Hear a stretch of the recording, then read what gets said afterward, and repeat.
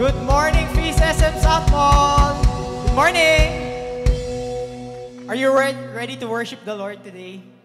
Can I invite you to stand up if you believe that our God is relentless and He gives us never-ending love? Amen? Can we put our hands like this?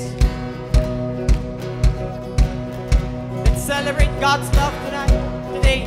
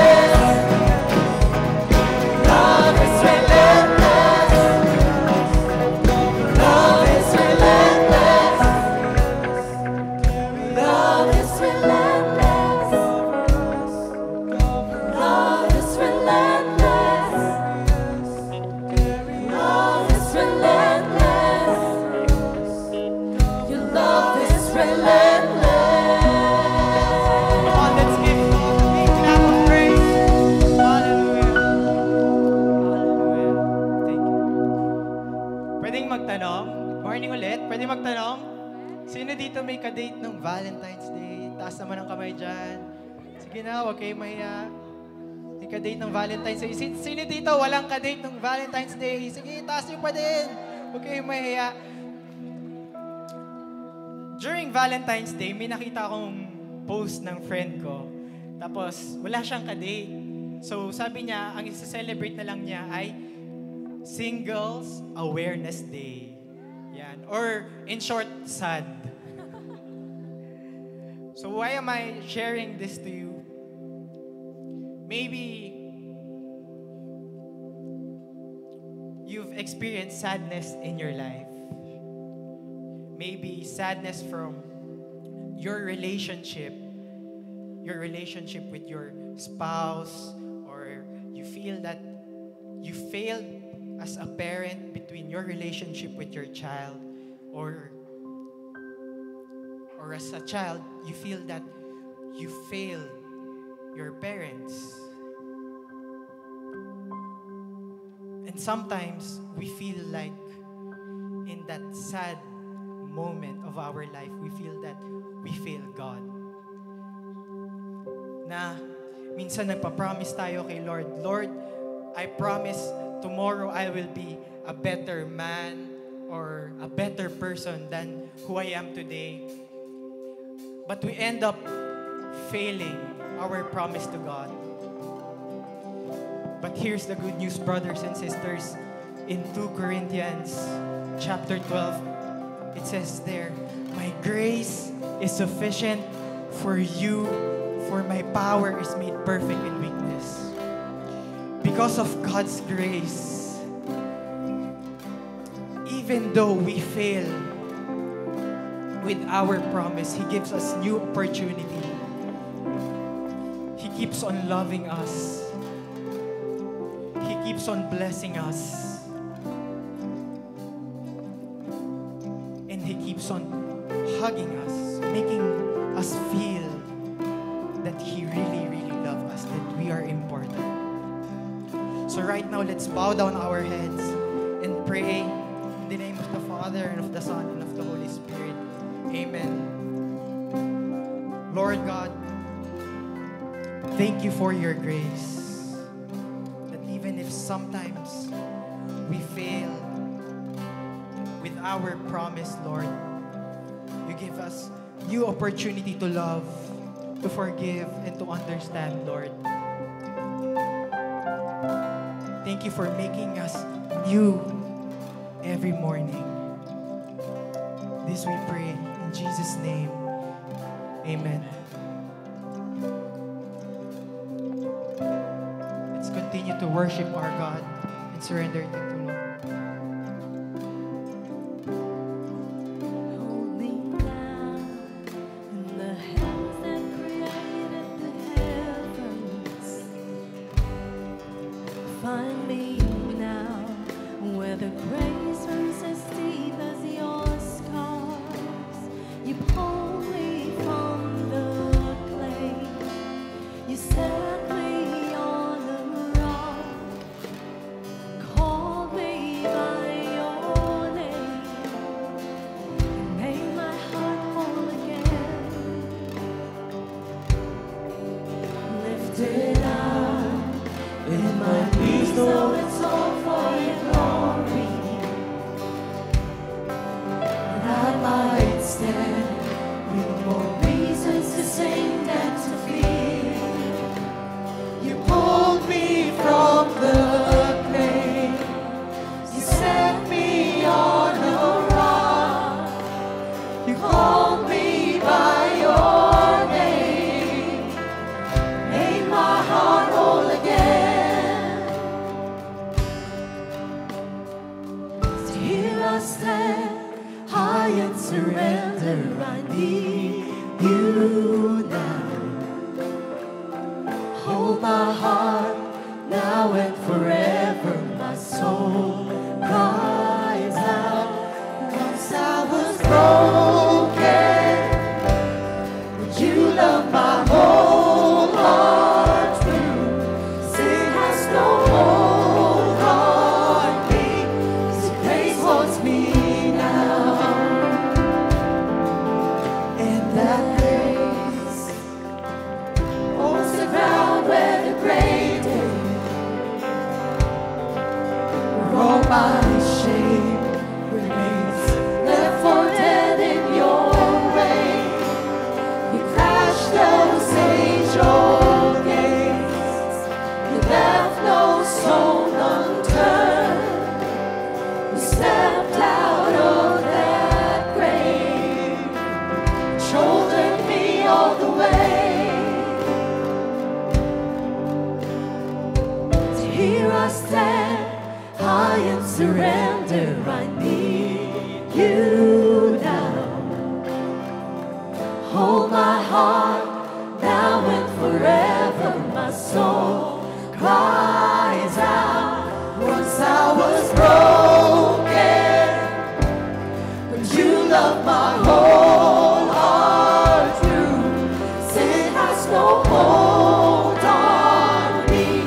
His grace holds me now. Healed and forgiven. Look where my chains are now. That has no hold on me. His grace holds that ground. And your grace holds me now. And your grace holds me now. And your grace holds me now. Your grace holds me now. So here I stand, high in surrender. I need you now. Hold my heart now and forever. My soul cries out. Here I stand, high in surrender. I need you now. Hold my heart now and forever. My soul. Come on, let's lift it up. Surrender to God. Here I stand, high in surrender. I need you now. Hold my heart now and forever. My soul cries out. Once I was broken, but you love my whole heart through. Sin has no hold on me. His grace holds me now. Healed and forgiven. Look where my chains are now. That has no hold on me. His grace holds that ground. Your grace holds me now. Your grace holds me now. Your grace holds me now. Your grace holds me now.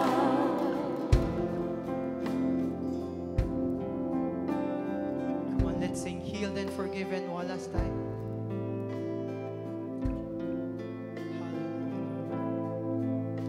Healed and forgiven.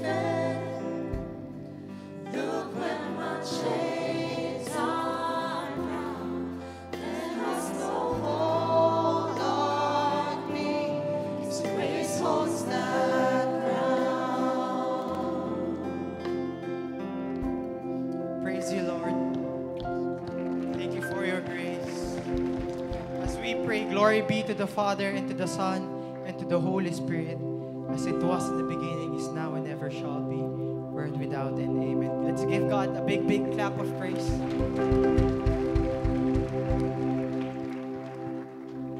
Good morning. Can you greet the people around you and tell them, good morning?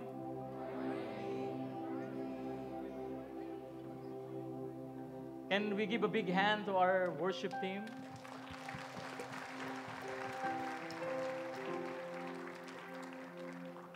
And how many of you have enjoyed your Valentine's Day?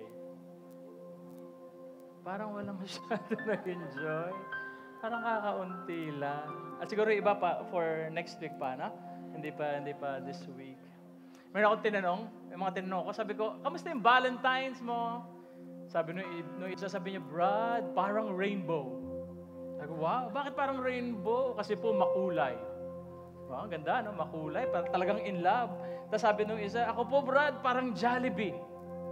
Sabi ko, Jollibee, bida ang saya. Masaya. Ikaw ba? Okay ang Valentine. So, isa naman sabi niya, para pong algebra. Sabi ko, bakit algebra? Complicated. Tapos yung isa, ito yung matindi. Sabi ko, ikaw. Sabi niya, para pong Batangas. Ano Batangas? Ala eh. Tapos yung isa, mas matindi. Para pong Christmas.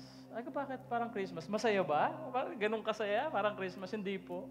Napakanta po ako ng single bell, single all the way. Kamusta ang Valentine's mo? Friends, this morning kahit wala kang Valentine's or feeling mo parang hindi masaya yung Valentine mo, I want you to be happy today. Ask me why.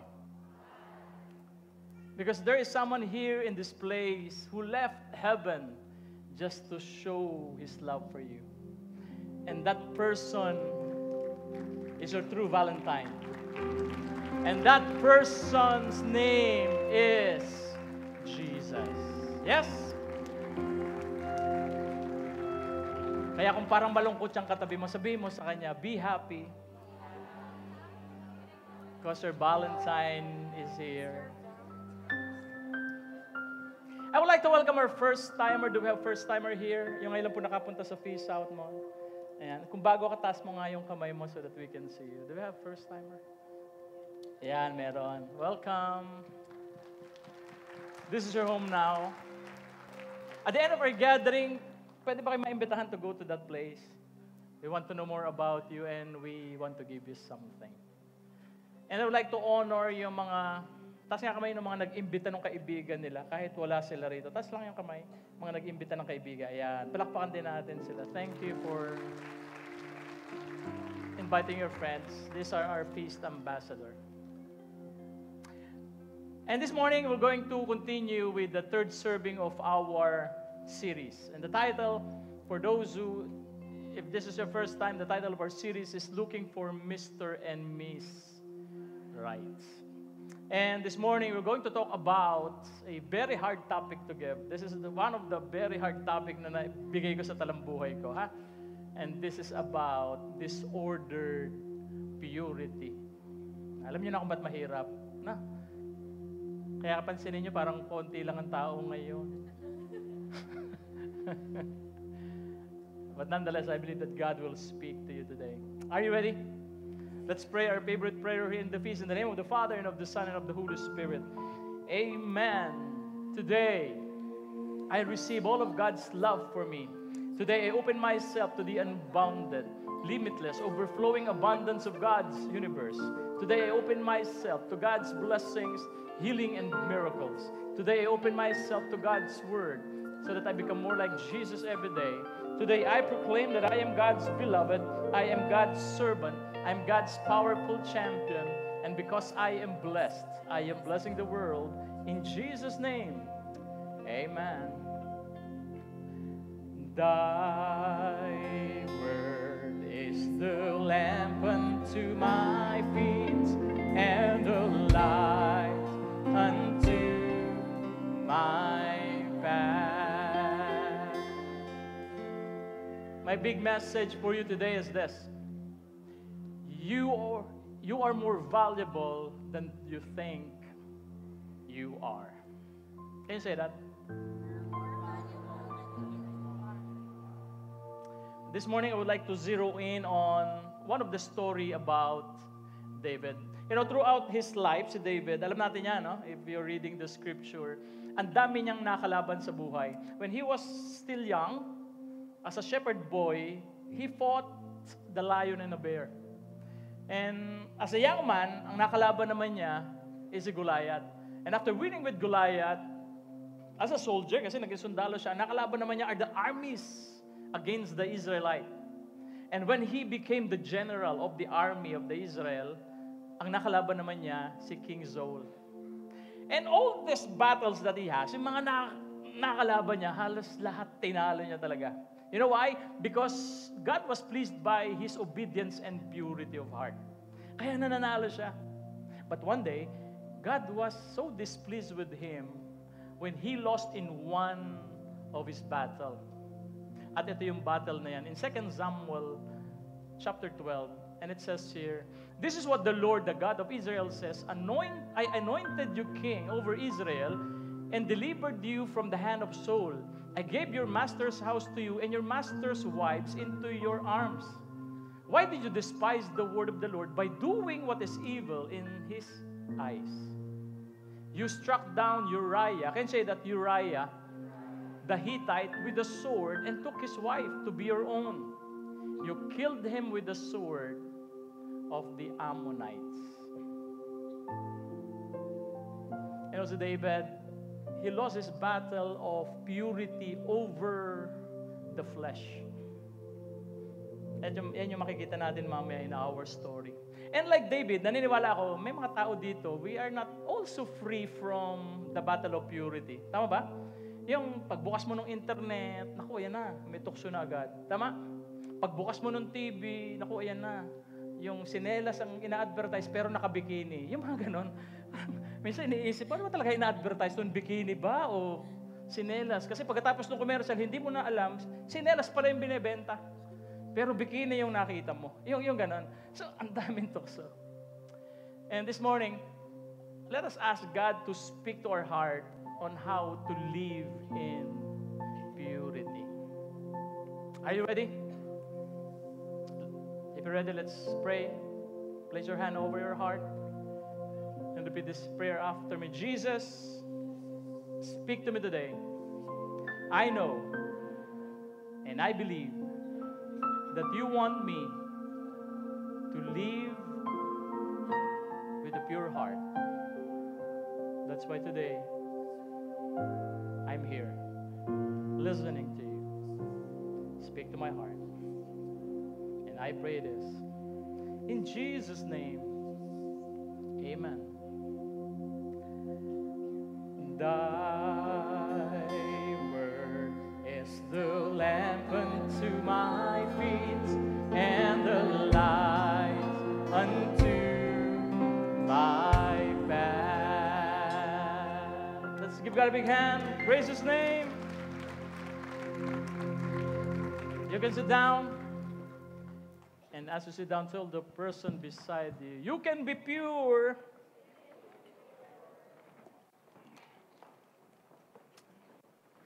Thank you very much, worship team. Di ba niya napansin, may kapitbahay tayo sa kabila? Yeah. Kaya ako medyo na-late kanina eh. Kanina nagdaalala na sila kasi I was talking to the pastor of Victory. Kasi ginagawa na yung side nila, so they transferred here in our side. Kaya kung meron ho dito na sa Victory kayo nag-a-attend, hindi ho ito yung Victory ha, nasa kabila. So you can go now. Baka mamaya naligaw kayo. Kasi sa dulo din yung Victory doon sa kabilang side. Let's start. What is purity? Ayan. Gandang tanong, na? Or how can you say that a person is living in purity? Sige nga. Mahirap talagang pag-usapan ng purity, no? Sige nga, paano masasabi na yung isang tao nabubuhay in purity?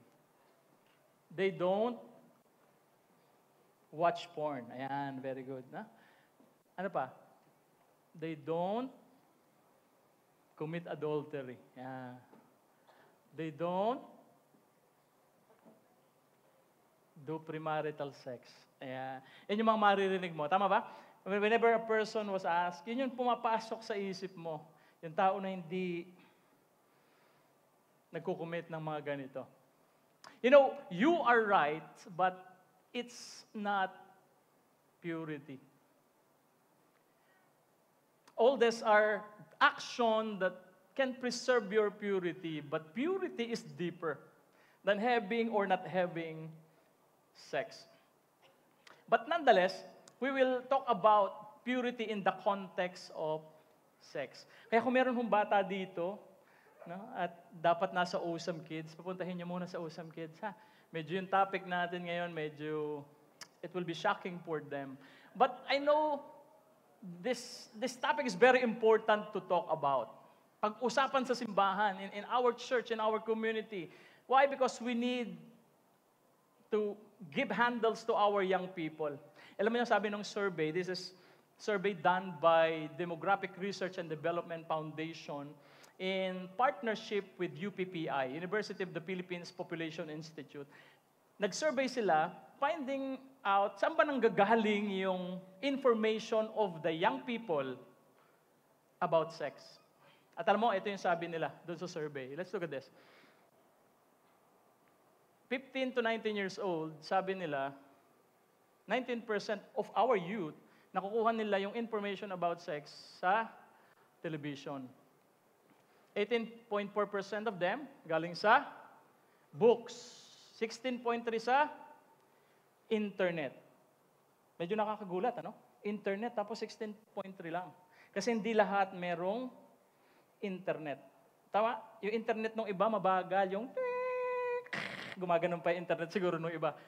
And ito yung malaki. The nuns. Sino yung nun? Walang information. Hindi nakukuha doon. I don't know kung saan nila nakukuha. Maybe doon sa mga kaibigan. Pero ito yung alarming, ha, doon sa survey. Wala kang makikitang mention doon about the church or the family. Wala, ano? Wala. Subukan nga natin. Sino sa inyong nagdi-discuss ng sex sa family? Tama ang survey. Hindi pinag-uusapan, ano? Pag sinabi nung anak mo, Nay, ano po ba yung sex? Tanong mo sa tatay mo. Yung gano'n. Tapos yung tatay mo, Tay, ano po yung sex? Tanong mo sa nanay mo. Wala maisagot. Now, I think that's the reason why the survey is like that. And because the topic is so taboo, it's so censored for us. That's why today, I would like to speak about sex. Kesa sa yung mga anak ninyo, alam mo yun, kung saan-saan natututunan yung sex, katulad dito sa mga programang ito. Baka mamaya, mga anak nyo, dito nila natututunan. Diba? How I Met Your Mother, sa Netflix, sa YouTube, sa Two Wives. Diba? Sabi nung anak mo, Nay, nakakaawa yung kabit dun sa Two Wives. Sana paglaki ko, ganyan din ako. Nag-glorify yung mali. Why? Kasi yun yung, diba? Sikat ngayon, yan yung uso. That's why we need to talk about this here. Okay? So that, ngayon yung mga magulang, yung mga lolo't lola, this is also important. Why? So that when yung mga bata sa paligid mo, lumapit sa'yo, you have something to tell about them. Alright? Now, there are two worldviews about sex. Ano yung worldview na yan? First one is legalistic view and the liberal view. Sabi niyo, legalistic, liberal. Ano yung legalistic view? Legalistic view is, may mga tao, ang tingin nila dun sa sex, it's yucky. It's dirty. It's taboo. Hindi dapat pag-usapan. Kaya may mga pamilya na ganyan, yung pag pinag-uusapan na yun, ayaw na. And ito yung thinking nila, pag celebrate ka, ibig sabihin, pag single, blessed yung buhay mo, wala kang asawa, mas holier ka. Mas holier ka. That's why si St. Augustine, when he was still young, bago pa lang siyang convert, alam mo, ito yung sabi niya about sex and marriage. Let's see. Ano yung sabi niya? I have decided that there is nothing I should avoid so much as marriage. Oh? So sabi niya, kailangan, ito pinakamatindi na dapat iwasan ko. I know nothing which brings the manly mind down from the heights more than a woman's caresses, the joining of bodies without which one cannot have a wife. Parang sinasabi ni St. Augustine that according to the legalistic view, binababa ng sex yung dignidad ng isang tao kahit ito ay nasa konteksto ng marriage. Binababa yung dignidad ng tao. Kaya ano sabi ng turo ng simbahan dati? That sex is for procreation only. Narinig niyo yan? Procreation. Now, imaginein mo, bagong kasal ka, tapos tinanong ka nung nag-i-interview sa inyo sa simbahan, ilang years sa tingin nyo kayo magsasama? Siguro po 60 years. Kasi ganun ho yung buhay ng mga magulang namin. O, mga ilan ang anak ninyo? 6 po ang gusto namin. Tapos yun lang yung dahilan. Kaya kayo magse-sex for procreation. 6 times lang. For 60 years. Mag-aasawa ka pa ba? Mas masarap ng single. Di ba? Hindi ka mag-aasawa. So the worldview of sex. Now let's go to the other one. Ano naman yung isa? The liberal view. Ano naman yung liberal view? Ang liberal view, iba, they viewing sex as something that can fulfill a need. Yung paggutom ka, ano ginagawa mo? Sino nagsasabing kumakain? Ay, hindi ka kumakain pag gutom. Baka kasi iba dito pag nagugutom, nakatanghod lang doon sa kumakain. Pag gutom ka, kumakain. Parang ganun yun. Yung food is for stomach and sex is for our body. Kaya ito yung marinig mo dun sa liberal view about sex. Ito mga salitang ito. Kung feel mo, gawin mo. Collect and collect, then select. If it feels good, it must be right. Kung mahal mo ako, patunayan mo. Narinig niyo na yan? May nabola na ba sa inyo dyan? Wag na yung tatanungin ko. Tatanungin ko na lang, sino sa inyo dito? Yung mga lalaki, ha? Kilay na lang para hindi makita ng mga babae. Ang maraming nabola sa mga salitang yan. Sige nga. Ay ba, dalawang mata pag gumagano. Di ba? Yan yung nakikita natin, no? What else?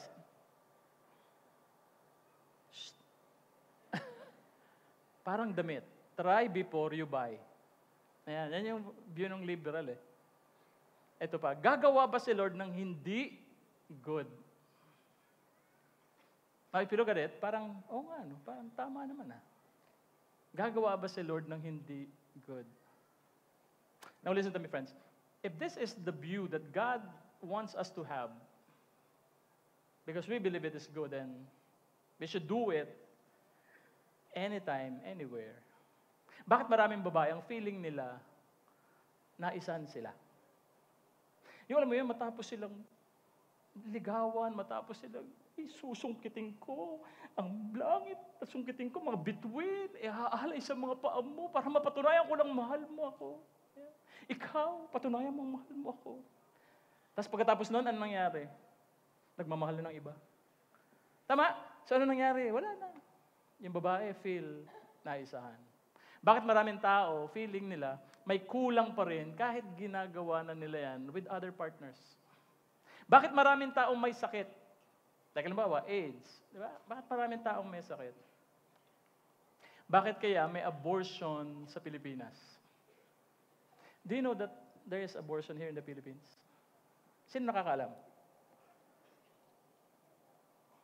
Sino walang pakialam? Meron sa Pilipinas.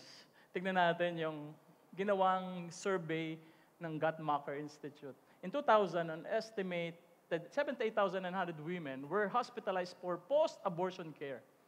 473,400 women had abortion, and the abortion rate was 27 per 1,000 women, age 15 to 44. The national abortion rate changed little from 1994 to 2000.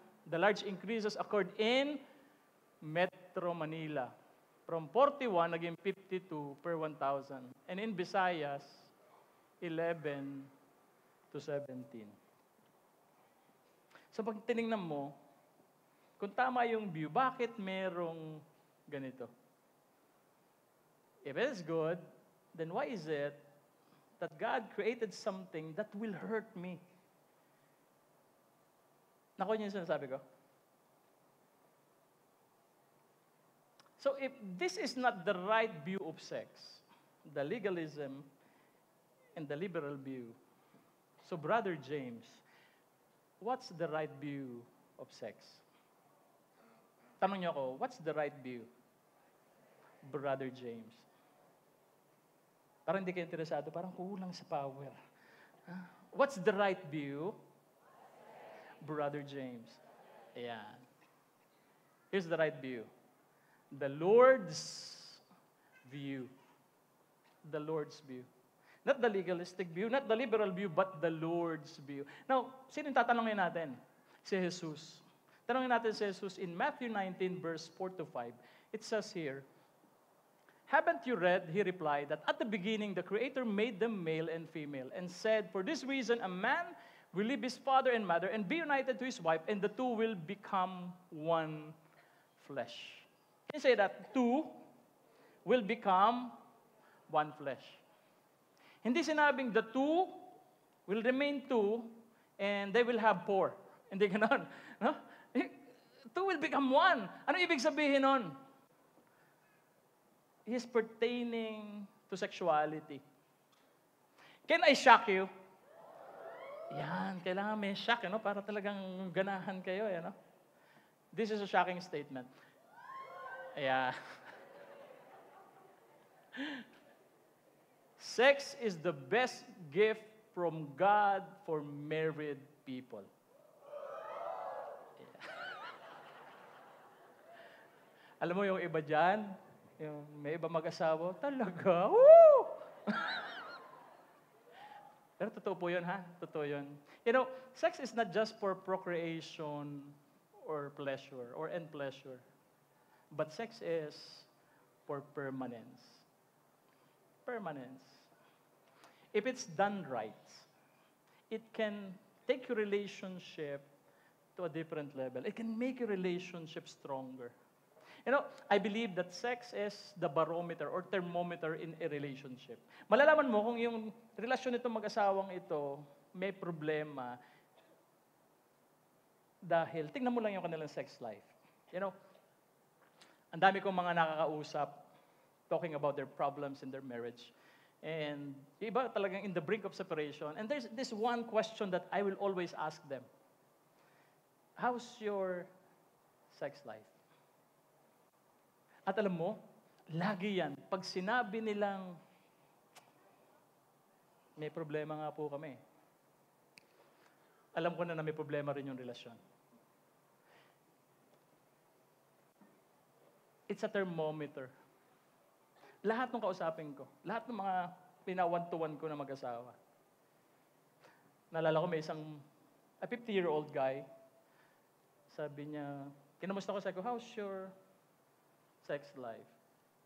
Hindi, tinanong ko pala siya, how's your relationship? Sabi niya, hindi po okay. Tapos tinanong ko siya, how's your sex life? Sabi niya, almost every day. Paano niya? Parang sinira yung, di ba, yung aking idea.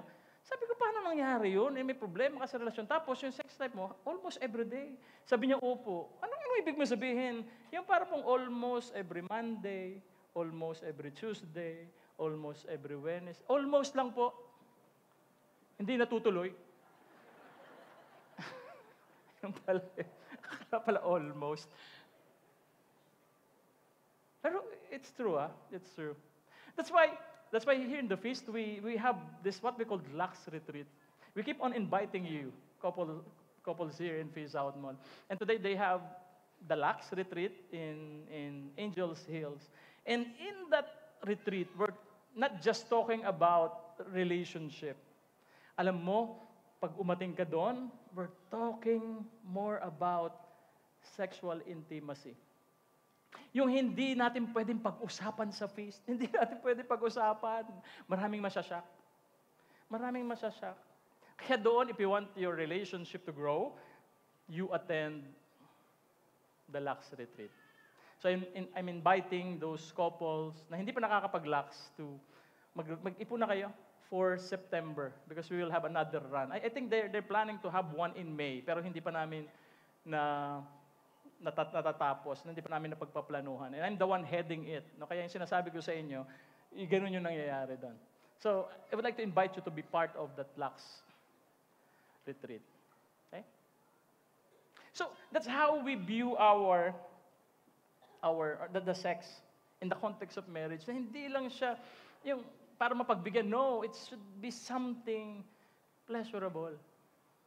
At doon sa context na mag-asawa. And lahat naman tayong Katoliko dito, we believe in that. Kaya lang may mga tao magsasabi, kaya lang Brother James, hindi ba parang backward looking or backward thinking yung sinasabi mo sa amin? Hindi ba parang makalumang panahon yung sinasabi mo na dapat sa isang partner lang, dapat dito lang, huwag na sa iba? Hindi ba parang backward looking yan? Kasi iba na yung trend ngayon eh. Narinig niyo na yun? Narinig niyo na? Parang backward thinking is tinuturo ng simbahan. na dapat isang relasyon lang. Now, I want you to look at what Paul says to the Corinthians. Ito yung sabi niya, one day, because they asked him about this topic, at ito yung sabi niya, now for the matters you wrote about, it is good for a man not to have sexual relation with a woman, but since sexual immorality is occurring, each man should have sexual relation with his own wife, and each woman with her own husband. And the husband should fulfill his marital duty to the wife, and likewise the wife to her husband. You know, during the time of Paul, the people there, you can have sex anytime, you can have sex anywhere, you can have sex to anyone. Ganun yung takbo nung araw. And prostitution is so prevalent.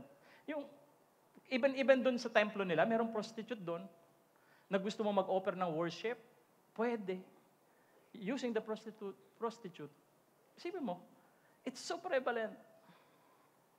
Now, here's my question to you. Does it sound family?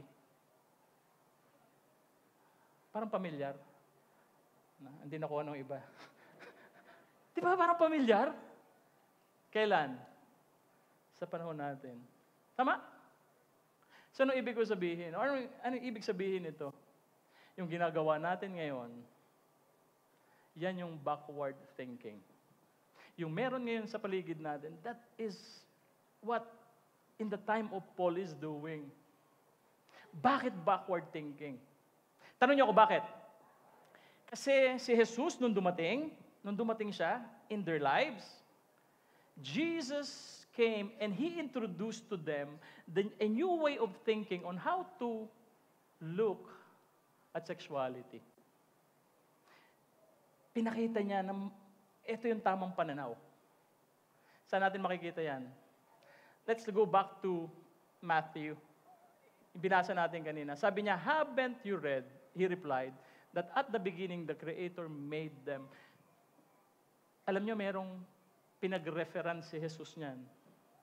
The reference is in the Old Testament, in Genesis 1:26 to 27. And it says here, then God said, let us make mankind in our image, in our likeness, so that He may rule over the fish in the sea and the birds of the sky, over the livestock and all the wild animals, and over all the creatures that move along the grounds. Ito yung pinakamaganda rito. So God created mankind in His own image. In the image of God, He created them. Male and female, He created them. Tingin kayo sa akin. Anong gustong sabihin ni Jesus? When Jesus came, He raised how we should view ourselves in the context of sexuality. By telling to us, by telling to you, by telling me our true value. And what is our true value in the eyes of Jesus? Tanong niyo ko, ano yun? That we are created with God's dignity and value in us.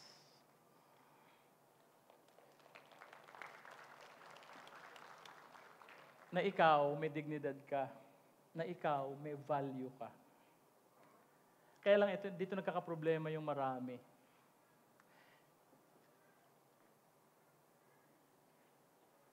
Ang gusto lang sabihin ng purity is this. It is valuing ourselves. It is valuing ourselves. Because God valued us the way He valued His own self. Yung pagtinignan Kanya, sinasabi niya sa iyo, kung ano yung value ko, yun ikaw, ganun ka din. You worship me because I have certain value in your life, ganun ka din.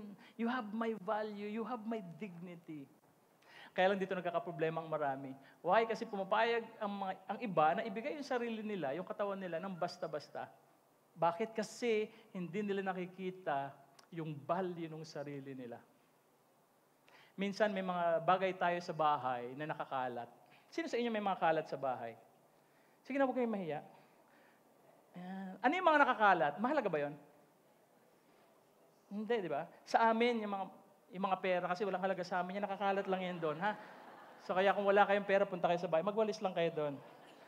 Ay, parang John and Marcia lang, di ba? Pero, di ba yung nakakalat, walang halaga eh. Pero yung mahalagang bagay nasaan? Nakatago. Tama? Nakatago. Nasaan? Nasa baol, nakasusi. Ang mga walang bagay, nakakalat. Now, allow me to illustrate this so that it will really be drilled into our mind. Imagine, yung lola mo namatay. Tapos yung lola mo, pinamanahan ka ng alahas. Tapos nung makita mo yung alahas, sabi mo, parang luma na itong alahas na ito. Tapos yung mga auntie ko, yung uncle ko, yung pinamana sa kanila, bahay at lupa. Yung isa, yung kotse na maganda. Samantalang ako, lumang alahas. At dahil sa tingin mo, yung lumang alahas na yan, parang walang value. Yung ginawa mo, nilagay mo lang kasama nung ibang nakakalat mong mga fake jewelry. So nilagay mo lang siya doon, kasama. And then one day, sabi mo, kailangan ko ng pera. Wala akong pamasahe for the whole week. Gawin ko na lang kaya, mapera na lang kaya itong alahas na ito ni Lola. So kinuha mo, pumunta ka sa pawn shop para isanla. Kunyari pa kayo, nagsasanla din naman kayo. Kunyari, hindi nyo pa alam. So sinanla yung alahas. Tapos pagdating mo ron, binigay mo doon sa alahera, tapos tiningnan niya. Tapos nakita mo yung mata. Nanlaki, tapos tiningnan ka. Tapos, sandali lang po, pumunta ron sa isang kaibigan ng alahera, yung kasama niya. Tapos nagbubulungan. Nagbubulungan. Tapos ikaw, sabi mo, pinagbubulungan nila. Bakit kaya sila nagbubulungan doon? Tapos, pagkatapos, sabing gano'n nung isa, Sir, sandali lang po. Pwede ho ba tawagin namin yung expert na kasama namin? 10 minutes lang. Tapos, 10 minutes, nag-aantay ka, kinakabahan ka. Bakit? Kasi hindi mo alam, bakit kaya? Ba't kailangan baka mamaya pulis yung tawagin? Baka napagkamalang ninakaw ko yung alahas. No? Tapos dumating na yung expert, tinignan. Tapos sabi nung expert, narinig mo, eto nga. Lalo kang kinabahan. Sabi mo, lola ko yata, nagnanakaw nung araw, di ko alam Kinakabahan ka. Tapos dumapit siya at ang tanong sa'yo, saan niyo nakuha ito? Ang sasagot mo? Sa labas, napulot ko lang ho yan Kasi baka mamaya, di ba? Baka mamaya, nakakaw pala yun, dinakulong ka pa. Pero ang sasagot mo, ay bigay po ng lola ko. Bakit po? Bakit po? Nagdadalawang isip ka. Isasanlaho niya ba ito? Sana po, yung gano'n, di ba? Nakakabang ka Baka ba pagsagot mo bigla na may posas, di ba? Tapos ang sabi sa'yo, alam niyo ho, matagal na akong hinahanap itong alahas na ito. Maku, lalo ka nang tinatakot, di ba? Matagal na akong may naghahanap nito. Alam niyo ho ba, itong alahas na ito, this is a national treasure. 3 set yan. May singsing, may hikaw, may kwintas. Yung isa ho nasa inyo. Meron ho nagkukolek niyan, 2 nasa kanya. At yung isang yan, pag sinanla ho nyo yan,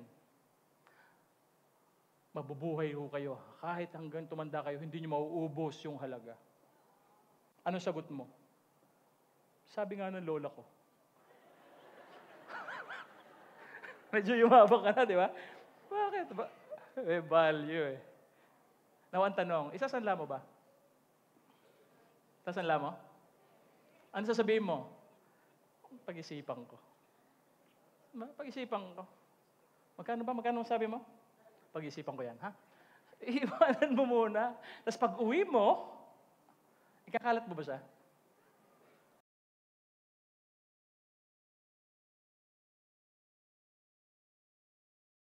Walang makakaalam kung saan mo nilagay.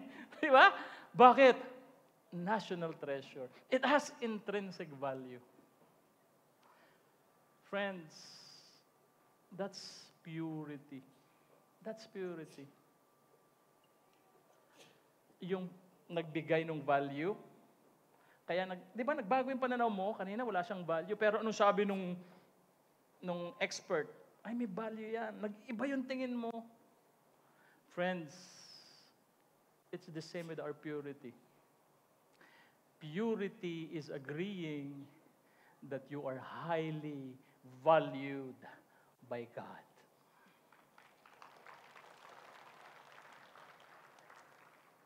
That you have intrinsic value. Hawak mo nga kamay ng katabi mo. Yugyugin mo ng konti. Sabihin mo nga sa kanya, may halaga ka. Tanungin mo siya, magkano? Mabubuhay ba ako dyan habang tumanda ako? Ayan. That's why, this morning, we will dissect one of the story of David, greatest defeat of David. And from his story of defeat, we will try to learn lessons on how to keep our purity. Gusto niyo yan? How to keep our purity. You know, we learn from our successes, but in defeats, in problems, yan yung mga magaling na teacher. That's why we will try to learn lessons from his defeat. Now let's go back to the earlier chapter of 2 Samuel. Kanina yung binasa natin, 2 Samuel 12. Tignan natin, ano yung nangyari kay David in 2 Samuel chapter 11. Bakit nagalit sa chapter 12 ang Diyos kay David? Now let's go back to chapter 11. And it says here, in the spring, at the time when king go off to war, David sent Joab out with the king's men and the whole Israelite army. But David remained in Jerusalem.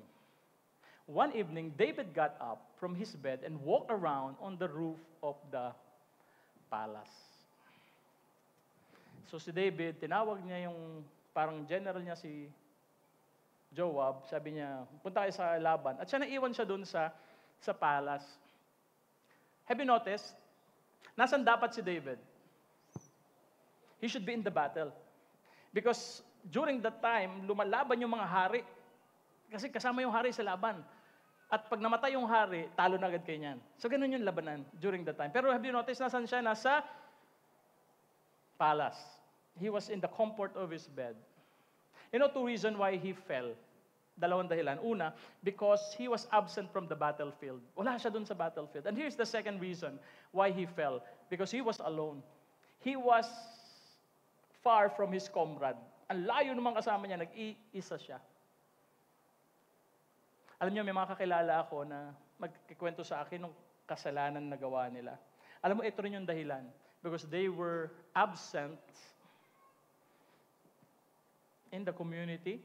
They were absent in the church. Kasi mga kakilala akong ganyan. Kasama ko, bata pa lang kami, nag-journey sa Panginoon. Tapos ngayon, iba sa kanila, wala na. Why? Kasi they left the church. And here's the second reason, because they're alone. Mag-isa lang. Kaya anong nangyayari? Ang bilis mahulog. Now from this verse, we will learn 4 lessons this morning. The first lesson is this. If you want to keep your purity, we have to learn from this Bible verse. At the time when kings go up to war, David remained in Jerusalem. Here's the first lesson. Always be in a battle. Can you say that loud? Friends, you cannot relax because the evil never relaxes. Dapat nasa mindset mo lagi that you are in a battle. Yung temptation, andyan lagi yan. Kaya dapat aware ka. May kaibigan ako, hindi ko na sasabihin sa inyo yung pangalan. Bo Sanchez. The story niya to. Actually, if you watch the video PICC, ito yung maririnig mo. Isang araw, he was doing something in his office. Bata pa siya eh. May ginagawa siya, nagsusulat siya. And then suddenly, he heard a knock. Pinagbuksan niya. Tapos pagpasok, nakita niya, babae, ang ganda, ang puti, ang kinis, haba ng buhok, ang bango, pero umiiyak. At ang sabi sa kanya, Brother Bo, sabi niya yung boyfriend ko, iniwan ako. Sinaktan niya ako, binigay ko lahat, pero ngayon iniwan na ako, may iba na. Umiiyak. Pero dito siya nagulat. Bigla na lang umakap sa kanya.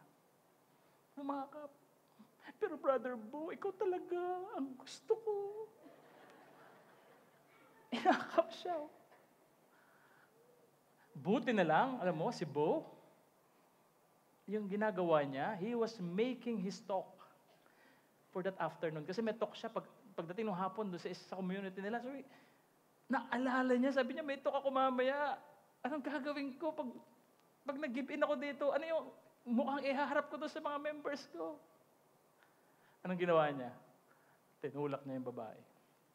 Nung kinikwento niya doon, pag-isip ako, sabi ko, kung sa akin nangyari yun, patay. Kasi, di ba sabi ko sa inyo, maawain ako. Yung pag may umiiyak, gusto kong pasayahin. Yung ganun. So, tapos, ito yung babae, hindi pa rin tumigil. Inakap pa rin siya. Si Bo, tinulak niya. Tinulak na niya. And this time, sabi niya, you go out. You go out. Tapos, nasis niya palabas ng pinto, pinagbukas, lumabas yung babae, sinara yung pinto. At pagkasara niya, sabi niya, sayang. Totoo yan. Totoo yan. Sabi niya, sayang. Kasi medyo bata-bata pa siya eh. Sayang. Pero alam mo, after decades, alam mo, sabi niya, papasalamat ako, hindi ako nahulog. Nagpapasalamat ako, I was protected by the grace of God because I'm doing His work. He was serving God. Sabi niya, kung nalaglag ako doon, baka yun yung napangasawa ko at hindi ko na mapapangasawa si Maro. Grabe. Grabe. But, take note of this. I'm not saying it's a foolproof that when you serve God, hindi ka magkakasala. Hindi ko sinasabi yun, ha?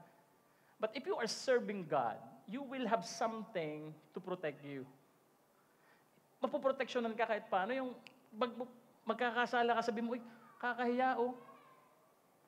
Servant ako, kakahiya o. Preacher ako. Ang hirap nun, ha? Yung mag-preach ka sa harap ng mga tao, tapos may kasalanan ka. Mahirap. Mahirap. That's why I encourage you to serve with us. Mag-serve kayo kasama dito sa Southmall. Yung kunyari, meron sa inyo, meron ba dito magaling mag-drums? Meron ba dito? And we're looking for drummers. Totoo ito, ha? We're looking for drummers. If you know how to play drums or yung anak mo magaling mag-drum, just go to our music ministry and join our ministry. Or magaling kang umiti. Patinga ang mga ngiti ninyo. Ayan, mga kailangan namin yan. Yung mga magaling umiti. Doon sa may warmth. Ha? You can serve with the warmth. Or magaling kumanta. Yung sumasabay sa iyo yung mga aso pag kumakanta ka, yung mga ganyan. Baka pwede ka sa music ministry. Sabi siguro ni Brad, wala akong talent. Pero marunong ka magpunas ng pawis? Kailangan ko tagapunas minsan. I'm just kidding. Pero you serve with us. Okay? So that's the first lesson. That's the first lesson. So let's go to the second lesson. Here's the second lesson. Never leave your squad. Can you say that? Never leave your squad. You know, si David, he fell because he was away from his comrades. Ang layo ng mga kasama niya, nag-iisa lang siya. Ang ganda ng sinabi ni Peter in 1 Peter 5. It says here, your enemy, the devil, prowls around like a roaring lion, looking for someone to devour. Sino yung nakakita na ng leon? Yan. Maliban doon sa asawa mo. Minsan kasi, di ba, parang leon yan, tapang eh. Alam niyo, nanonood ako doon sa Animal Planet. Doon sa Animal Planet, panoorin niyo to, yung mga leon, or the tigers, ang ginagawa nila, they are looking at herds. Kasi yung mga gazelle, yung mga giraffe, yung mga zebras, alam mo magkakasama yan pag lumalakad. Magkakasama yan. Ang leon, ang tigre, alam mo ang gagawin nila? Pag marami, gagawin niya, hahabulin niya yun. Yung maraming hayop na yan. Tapos pag merong isang humiwalay, anong ginagawa ng leon? Yun ang tinutugis niya. Tinatakot niya muna yung marami. Pag may nahiwalay, yun yung tutugisin niya. At maya-maya, may pagkain na siya. Have you noticed that? Naalala ko meron dalawang magkaibigan. Sa jungle sila. Tapos may nakita sila, may nakita silang leon. So magkaibigan sila. So sila, nung makita yung leon, lumalapit sa kanila, medyo na-freeze out sila kasi leon to eh. Tapos maya-maya yung isang kaibigan, yung friend number 1, unti-unting bumaba, tapos hinubad yung sinelas niya. Tapos sabi nung isa, sabi niya, anong ginagawa mo? Sabi niya, nagtatanggal ako ng sinelas para mabilis akong tumakbo. Sabi niya, kahit mabilis takbo mo, aabutan ka niyan. Huwag ka na maghubad, masasakmal ka pa sa ulo. Sabi nung friend number 1, ang goal ko, alam mo, hindi talunin sa takbuhan yung leon. Ang goal ko, talunin ka. Dahil pag nahuli ka, lapa ka. Di ba ganun yun? Hindi mo na, gano'n ba kabilis to? Hindi. Unahan ko lang to, basta inabutan to, takas na ako. Parang gano'n. Gano'n yung kalaban. Pag nag-iisa ka dyan, kanya tutuksuhin. Here's the rule of the jungle. If you are alone, you're dead. Same with our spiritual life. Same in our spiritual life. That's why in the army, you have 2 circles. You have the platoon and the squad. Ano yung platoon? Yung platoon has a maximum number of about 50 people. Yan yung nasa platoon. Yung parang ganito, yung mga kaibigan mo, kaopisina mo, ka-churchmate mo, yan yung platoon. Marami yan. And these people are in your life because you have the same goals or maybe same likes and dislikes. Kaya meron ka niyan. Kaya nandiyan ka sa grupo na yan. Pero kahit gaano kaganda, ka-wonderful yung platoon na yan, you need more intimate relationship. At saan yan? Dun sa squad. Sino yung squad? About 8 or 9 people. These are your safe people. Ito yung mga tao, nakilala mo yung values. Kaya parehas kayo. Kaya kayo nagkakasundo. Why? Kasi you have the same values. Kaya kayo dito nagpupunta kayo sa feast. Bakit? At sino yung mga kasama mo? Yung mga amoy Diyos din, nakatulad nyo. Di ba? Kaya yun naman gusto mong kasama. You have the same values. At hindi lang yan, kilala ka rin nila. Alam nila yung kahinaan mo, alam nila yung kasalanan mo, alam nila kung sino ka. And despite of all this, mahal ka nila. Tama? That's why these are your safe people. Now here's my question to you. Do you have your squad? Do you have your safe people? Sino sa inyo may safe people? Ayan. Yung mga hindi nagtaas ng kamay, I invite you to be part of our squad. You know, ako, I have my own squad. I have my family. Like you have your own squad. Ito yung mga tao na talagang alam yung kahinaan ko. Yung dito sa feast, di ba? Parang bait-bait ni Brother James. Pero alam nila yung kung saan umiinit yung ulo ko. Yung ganyan, alam nila kung kailan ako nagagalit. That is my family. And the second is my LG, yung life groups ko. I have 3 life groups under me and I also have my own life groups sa taas. So ito yung mga taong kilala rin ako. Kaya pag nanghihina ako, meron akong masasabihan. Nanghihina ako ngayon, tutukso ako, tulungan mo ako. I have my safe group. That's why if you don't have your squad, I invite you to be part of our squad here. You can look at our LG sign up there, and if you're a couple, we have LGs for you. If you're a single, we have LGs for you. Single parent, we have LGs for you. Be part of our squad. Yes? Siguro yung mga katabi mo, sabihin mo sa kanya, join the squad.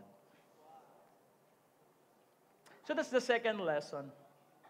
Now let's go to the third lesson, and this is the third lesson. Defeat the enemy while he is small. Defeat the enemy while the enemy is still small. Let's go back to what Samuel 11 says. From the roof, si David, he was in the roof. He was looking at the houses, kasi mataas yung bahay ng hari. And he saw a woman bathing. Naliligo. The woman was very beautiful, and David sent someone to find out about her.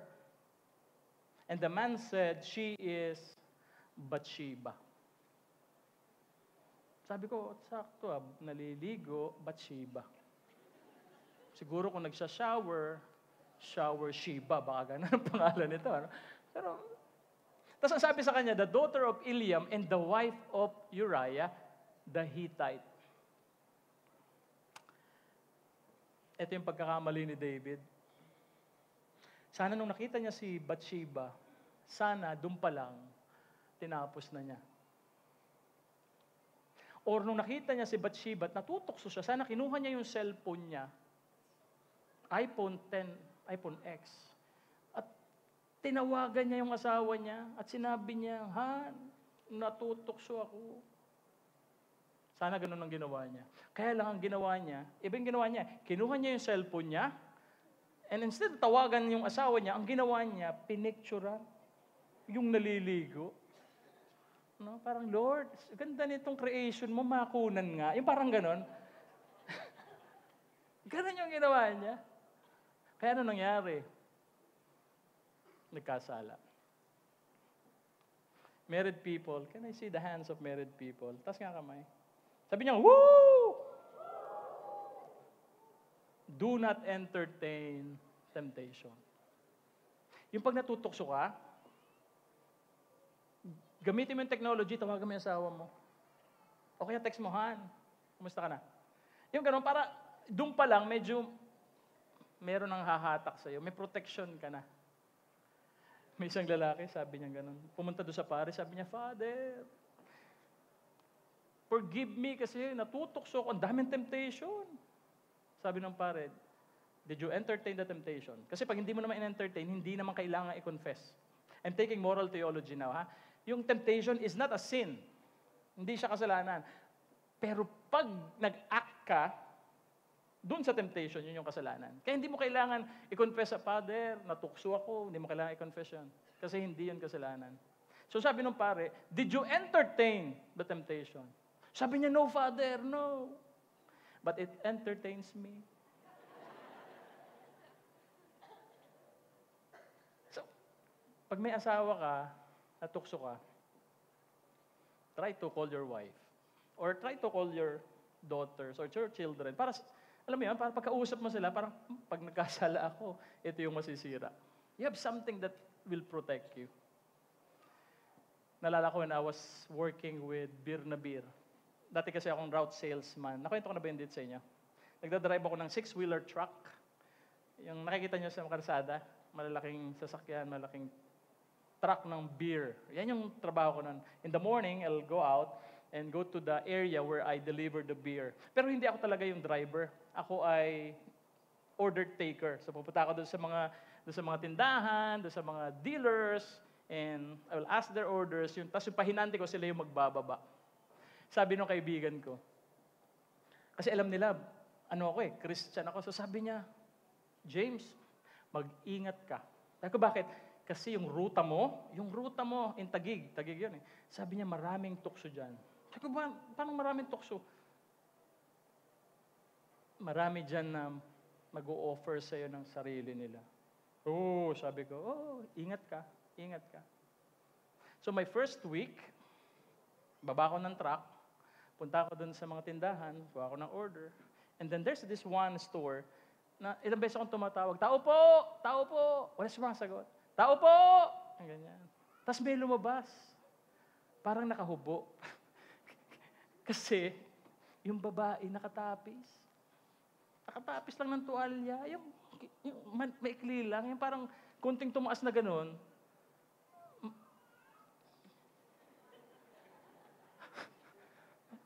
Kita mo na. Yung ganun. Tapos sabi niya, bakit po? Sabi ko, I'm James Nicolas, and ako yung bagong ahente rito sa ruta na to. Sabi ko, what's your name? So, hinanap ko yung files niya ron sa pangalan. Yung pangalan niya doon sa files kasi meron silang mga utang sa amin na basyo. Sabi niya, ang pangalan ko ganito. So, hinanap ko. Tapos, sabi ko, anyway, ako na ho yung ruruta rito. Sabi ko, pasensya na kayo ha, na-istorbo ko kayo, naliligo pala kayo. Tapos, alam mo, sabi niya, gusto mong maligo? Andito ba si Jinky? Lumabas. Mabuti naman. Kasi mamaya, pag nakita niyo ginugulpi niya ako doon, hindi niya alam to eh. No?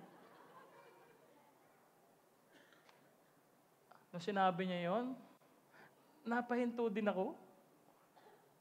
Napahinto rin ako. Pero alam mo, buti na lang. Buti na lang. I was heading a small group in my previous community. Alam mo, sabi ko sa kanya, nung sinabi niya, tinanong niya ako, gusto mo maligo? Sabi ko, may lagnat ho ako ngayon eh. Sa susunod na lang ko. Tapos iniwan ko na. Punta ako doon sa truck ko. Doon sa truck. Tapos pagdating ko rin sa truck ko, sayang.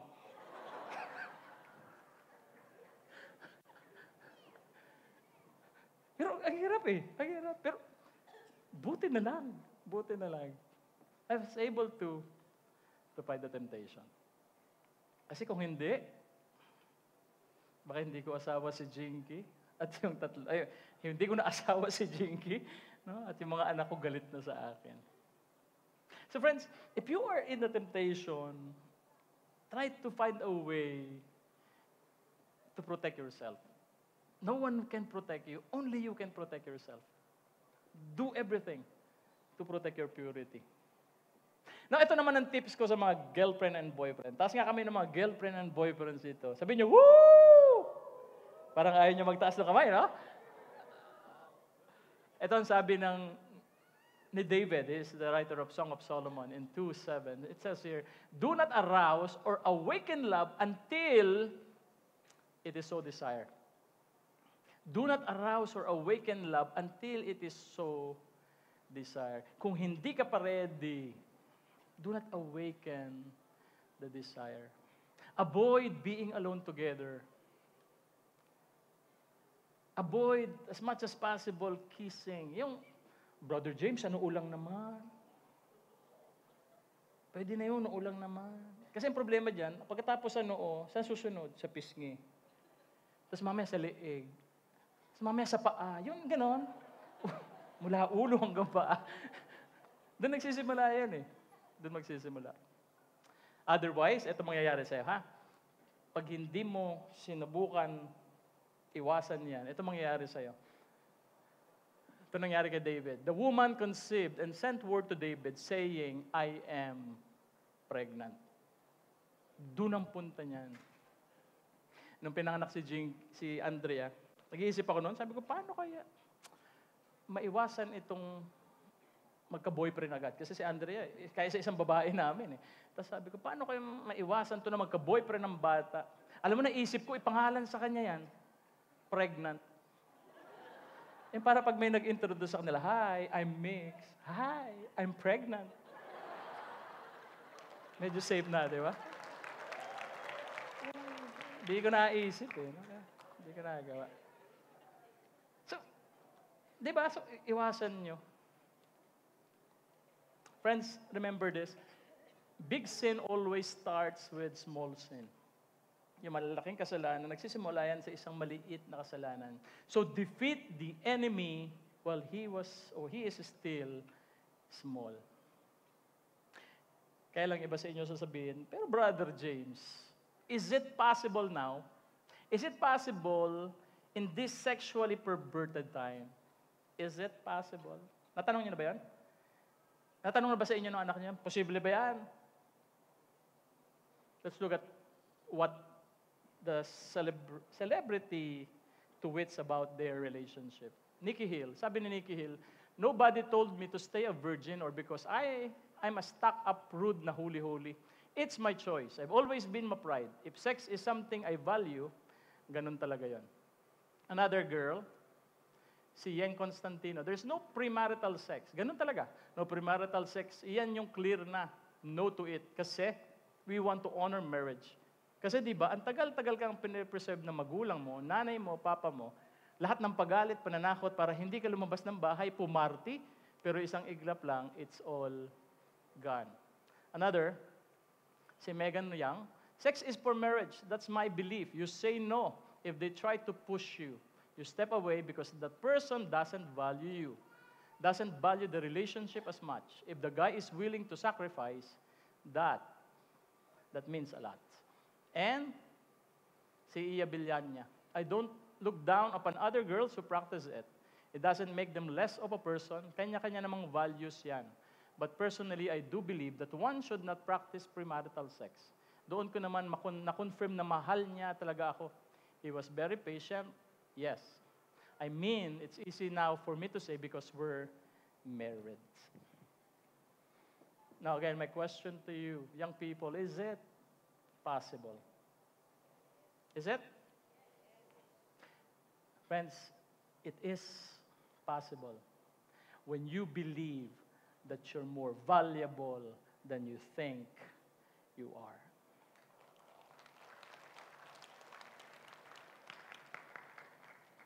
Kaya pwede. Huwag mga kamay ng katabi mo. Sabihin mo nga sa kanya, kaya mo yan. Sagutin mo nga siya, ikaw kaya. And here's the last lesson.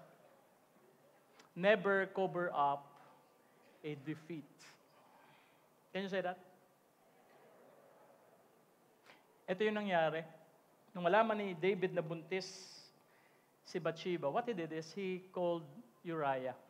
At sabi niya kay Uriah, Uriah, umuwi ka sa bahay mo, magpahinga ka kasi pagod ka, grabe yung laban sa battlefield, magpahinga ka, umuwi ka sa bahay. Parang concern, di ba? Pero ang talagang nasa isip niya ito, yung para pag umuwi siya ng bahay, mag-relate yung mag-asawa, then, pag nalaman ng tao na buntis siya, hindi mag-iisip ng iba ang tatay. Yan yung dahilan niya. Pero ito naging problema ni David. Si Uriah, instead of going home, what he did is he slept in the entrance of the palace. Nandun lang siya nagbantay. Why? Kasi they are in war. Kaya kailangan ready siya. So hindi umuwi ng bahay, nandun sa palace, nagbabantay. And to cut the long story short, ito yung ginawa ni David in verse 14 to 15. In the morning, David wrote a letter to Joab and sent it with Uriah in it. He wrote, put Uriah out in front where where the fighting is fiercest. Then withdraw from him, so he will be struck down and die. Anong ginawa ni David? He killed Uriah. Hindi siya mismo, but because of that action of putting him in front of the battlefield, tapos pinaalis yung mga ibang kasama niya,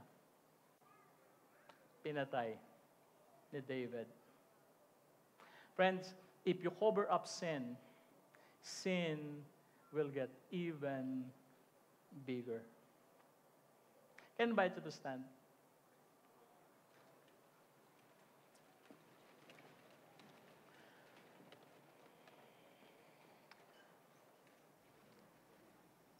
Meron ako isang kaibigan, is also a church leader, a preacher, and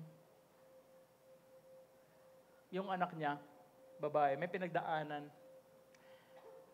At itong babae, because, siyempre, mga magulang, ganyan, di ba? Ingatan mo yung sarili mo, do not give yourself, yung ganyan eh. We're reminding yung mga anak natin. So, yung anak niya, committed sin against her body. Binigay niya yung sarili niya doon sa guy.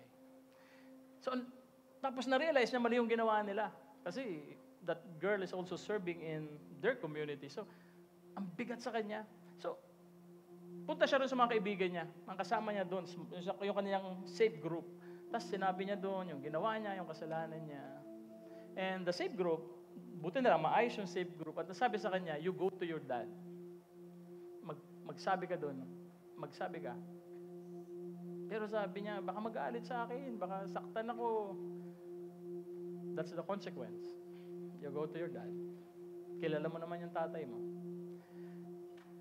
So he went to the dad and habang nag-uusap sila, kita niya yung tatay niya, umiiyak. Habang sinashare niya, kasi lagi sinasabi sa kanya, ingatan mo sarili mo, wait for marriage, yung ganyan. And he's the head of a community. So, ang hirap. So, iyak yung tatay. Tapos maya-maya, na matapos na siya magkwento, yung tatay, ang ginawa, inakap yung anak. At ang sabi ng tatay, okay lang yan anak. Ang importante, natuto ka sa pagkakamali mo. At ito na lang ang tandaan mo. Hindi magbabago ang halaga mo dahil sa isang pagkakamali. Akap silang mag-ama, crying together. And now, the daughter, he learned her lesson. Meron siyang boyfriend pero she's not giving herself to the guy. Now, why am I sharing this to you? Friends, you might be like that daughter. You committed premarital sex and you don't want to do it anymore because you know that it's not the way of purity. Or you might be like that daughter who committed adultery. And you want to change your life. You want to make it right this time. Can I suggest something?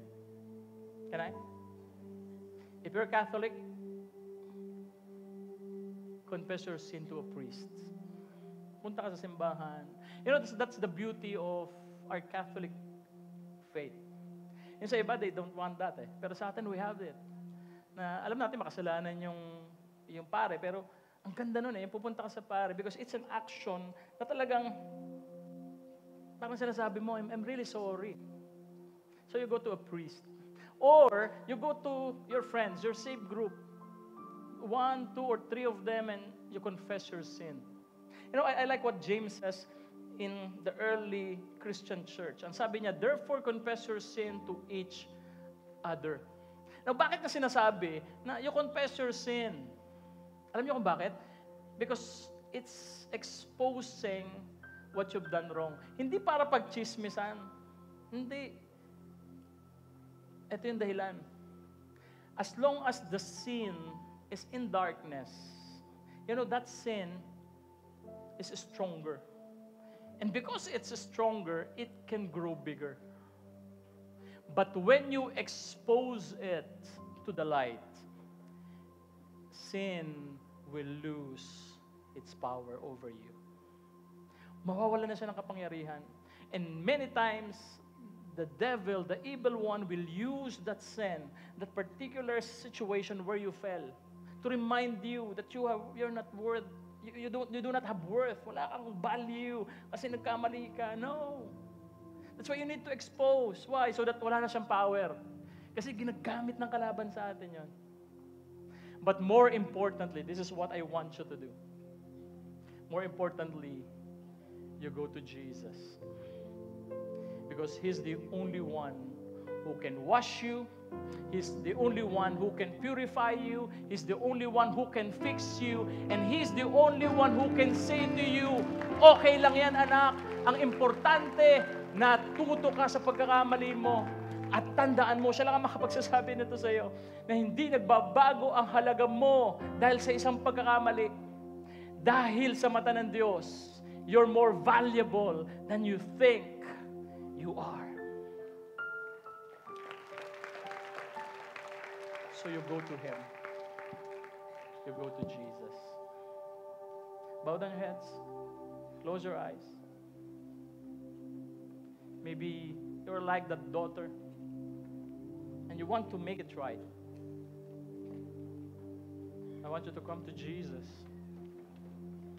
Confess your sin to Him. And He's telling you today, ang importante, natuto ka.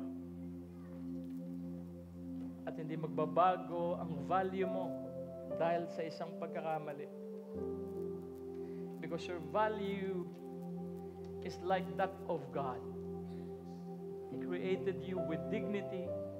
He created you with great value. Let Him tell you today of your value in God's eye. Father, we come before you this morning. We want to be pure. That's That's why we keep on attending the feast, because we want to change our ways. But there are weaknesses in us. Situations, Father, that sometimes we feel weak. That's why today we come before you and we ask you with the power of your Spirit to give us the strength to say yes in living in purity. Change us, oh God. 1,000 times I have failed, your mercy remains. Yet I stumble again, still I'm caught in your grace, everlasting. Your light will shine when all else fades, never ending. Your glory goes beyond all fame.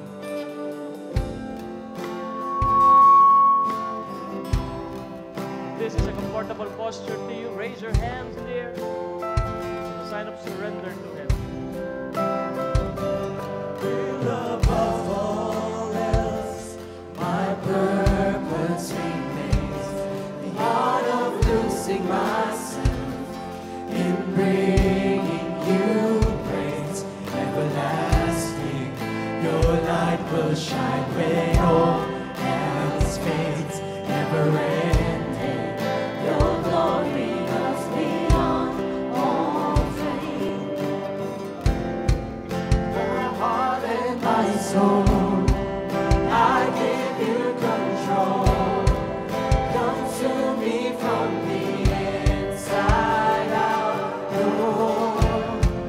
Let justice and grace become my embrace, to love you from the inside out.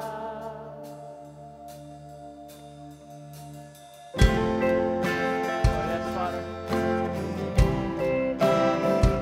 Angels from the inside out.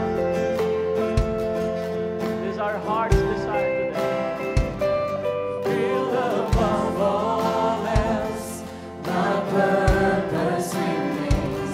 The art of losing myself in bringing you praise everlasting. Your light will shine when all else fades, never ending. Your glory goes beyond all fame. My heart and my soul, I give you control. Consume me from the inside out, Lord. Let justice and grace become my embrace, to love you from the inside out. Everlasting, your light will shine when all else fades, never ending. Your glory goes beyond all fame. And the cry of my heart is to bring you praise from the inside out. Oh, my soul cries out. Friends, right now, put out your prayer. Could be in your gadget, could be in your booklet. Lift them up. Together with this goals, these dreams that we have, I know some of you, they're asking God to make you pure. That's why I want you to lift them up and ask God today for His strength to empower us to live our lives in purity. Father, we surrender to you our dreams, our prayers, and together with this, Lord, our desire to live in purity. We want to follow you. We want to follow you good. We want to be like you. That's why we come before you today and we surrender this to you. And I believe that one day, all of us here, one day will be like you, Jesus. And we pray this. We claim this. In Jesus' name. In Jesus' name. In Jesus' name. Amen. my heart and my soul. I give you control. Consume me from the inside out. Lord, let justice and grace become my embrace. To love you from the inside out. Everlasting, your light will shine when all else fades. Never ending, your glory goes beyond all faith. And the cry of my heart is to bring you praise from the inside out of my soul. Cries out, everlasting, your light will shine when all else fades. Never ending, your glory goes beyond all faith. And the cry of my heart is to bring you praise from the inside out of my soul. Rise out from the inside out of my soul. Rise out. Oh, yes, Lord. That's our prayer today. To give you glory from the inside out. We thank you, Lord. And all this, we thank you for in Jesus' name. Amen and amen. If you've got a big hand, raise his name.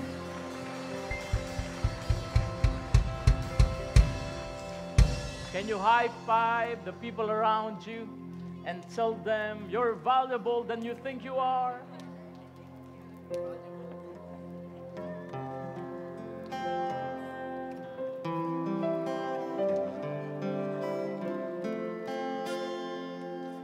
Are you blessed today?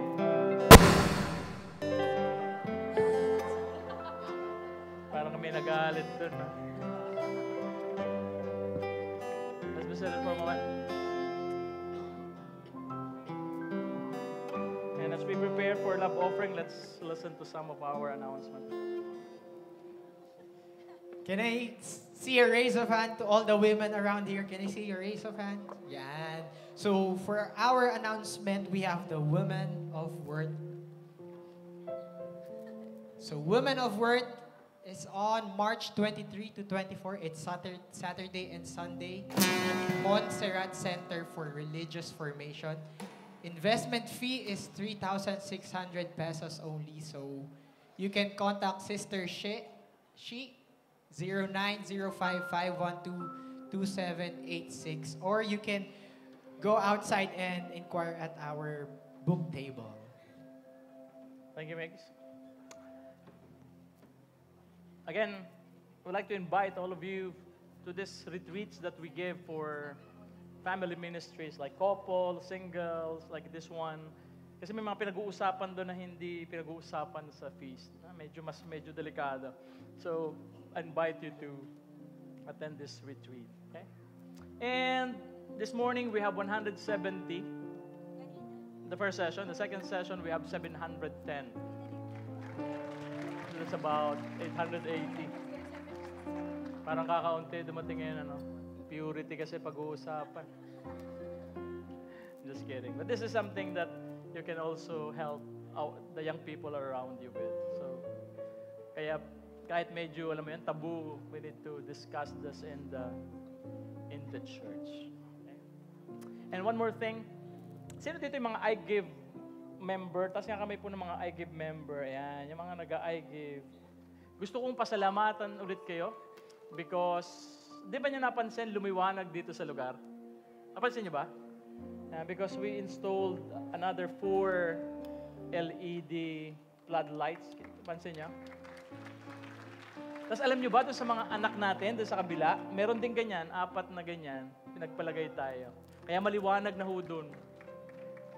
And again, it's because of our I-givers. Yung kinuha natin yan doon sa I-give fund. So palakpakan natin yung mga I-give members. That's why if you want to join the I-give please visit our table there sa labas. Yung nandun sa paglabas nyo, may table doon, and inquire about it and support our other funding needs here in Peace Southmall. Let's all stand. Ay, sandali lang po. Dahil Valentine's, kasi nakita ko din na maraming nalungkot, meron kaming prepare ng konti. So this is for per family na lang. Tayo na lang yung member ng family ninyo, and we have some gift for you. Yan. Sige, bigay na natin sa kanila. Per family na lang, okay? Yeah. Happy Valentine's from Feast Southmall.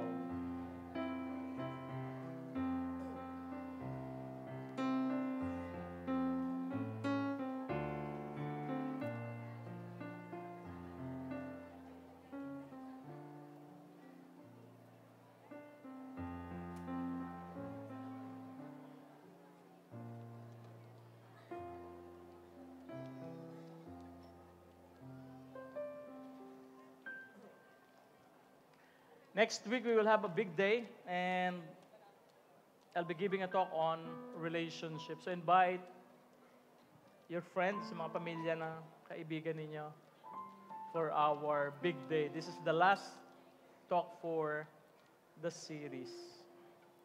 Na-bless ba kayo sa series? God is good. You can watch this, in our YouTube channel. May pinut up kaming YouTube channel ng Feast Southmall. You can watch this HD on YouTube. We have also yung ating live stream, meron pa din tayo. This is on our Facebook. Okay? So you can watch this again. Let's all stand, friends, and allow me to pray for your giving. Again, I thank you for supporting Feast Southmall, and again, I encourage you to continue giving more, because ang ating expenses dito ay nanggagaling lang sa giving ng mga tao. So please continue supporting our feast. And rest assured that we're praying for you. Panalangin namin pagpalain kayong lahat ng gusto, so that we can continue His work here in Feast Southmall. Let's raise our tithes and offering, and allow me to pray for your giving. Father, we thank you for your words today. We thank you for reminding us of our dignity, of our value in your eyes. It's true that our value is in you. That's the reason why you came to earth, just to show us our value by giving your life to us, by dying for us. And you've been faithful to us, oh God. You've been blessing us. That's why this morning, we would like to return back to you in our small way, this gratitude. And we pray that you use this giving, you use this tithes, this offering, so that your work will continue in this place. And Father, I lift up to you my friends today as they give their tithes and offering. Lord, alam mo yung mga pangailangan nila. Sana itong darating na linggo, you open opportunities for them. Opportunities, Lord, for healing, opportunities for work, opportunities for financial provisions, opportunities, oh God, in fixing their relationship. Whatever it is, Lord, that they need, I pray that this coming week, opportunities will open to them. And I pray, oh God, that this coming week, you also use them in their own special way on how to bring your love to the people around them, in their workplace, their schools, and wherever they are going, oh God, use them. Bless your people. And all this we pray. All this we claim. In Jesus' name, amen and amen. Come, friends, with joy, let's give our tithes and offering to Jesus. And see you all next Sunday.